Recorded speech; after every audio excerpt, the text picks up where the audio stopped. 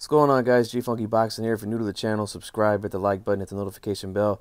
Frevian Gonzalez versus Gerardo Esquivel. And look, I had Gonzalez winning this fight 4 rounds to 2. I felt like he controlled the pace of the fight and dictated the way that the fight was going to go for a majority of the rounds. That's why I gave him 4 out of the 6. Esquivel came on tough at the end, which is kind of disappointing because I felt like he could have started a little bit earlier, but he was too busy complaining about certain things that he got hit behind the head. This time, what's crazy is they actually reviewed the footage here. There was a ruled knockdown in the first round.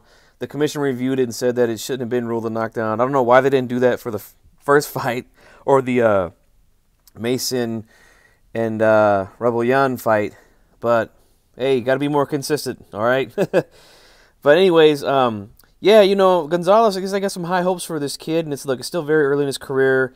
He can improve on some things here, you know, defensively. And but look, he poured it on strong in the last round. They took a point for, I think it was holding. I'm not quite sure. I can't remember. But they did take a point in that last round. And then as soon as they went back to the action, he stepped on the gas, and it looked like he was going to try to stop Esquivel. But he hung in there, and like I said, he won the fight.